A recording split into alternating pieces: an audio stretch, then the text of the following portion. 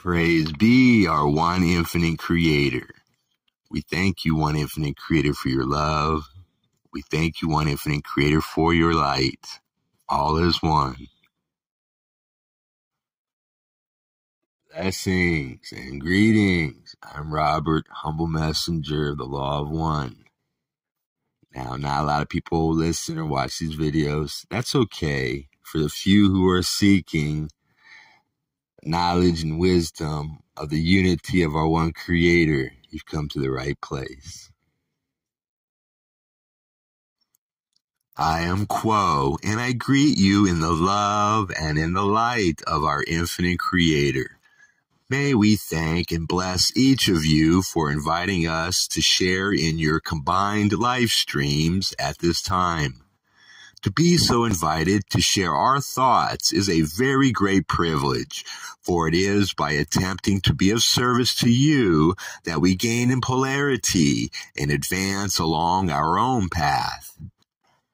We ask that you remember, as always, when hearing any opinion, whatever, that the truth is already seated in your own spirit, and if you do not recognize it in our words, it is well for you to release it from your consciousness, for we would not be a stumbling block before you to retard you in your spiritual growth. Indeed, that is far from our purpose.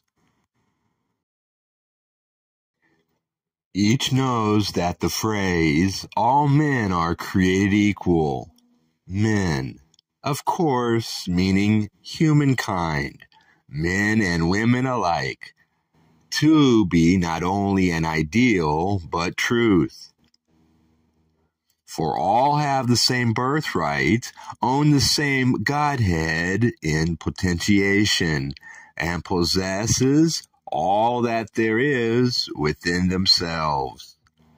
We would in no way argue with this truism, and indeed wish to underscore its accuracy in the sense that each of you is the creator. And thus, do you each function as each other's catalysts, for each of you is a mirror in likeness, not similar but the same, so that your other selves may gaze within your glass and see what they need to see about themselves. Indeed, it is often among your peoples that you see things in other people, not realizing that you are seeing the reflection of yourself. However, this evening we would stress that in the illusion, which is your so-called third density reality, all men are manifestly created unequal. In the illusion of personality, each entity is unique.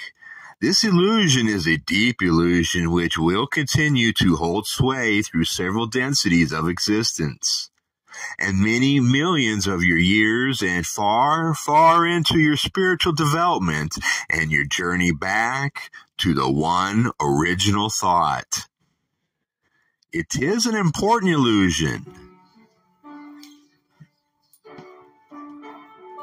Why? Indeed, does it seem so clear that in this illusion of personality, each is unique and obviously different and therefore unequal to and from each other? Let us consider one individual spirit. There are two basic influences which shall govern what occurs within the life experience of this individual. The first is, shall we say, the law of finished beginnings. This is not a law, but an influence. We use the term law advisedly and ask that you understand that it is a pervasive influence rather than an unshakable law.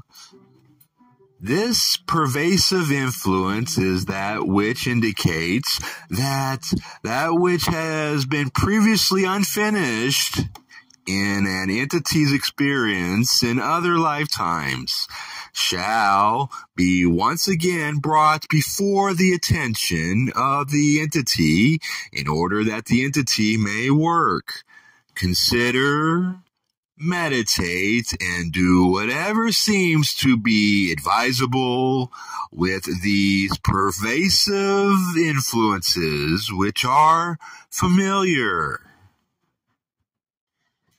Many difficult relationships are the result of previous, unfinished beginnings, and the difficulty of the relationship is much like the difficulty of a person that receives that which seems to be fresh from the grocery, but which, when taken home, though sweet and fresh to every physical sense, yet seems still somewhat aging and putrefying. There is something ancient, something one cannot put one's finger upon, something which smacks sometimes of déjà vu.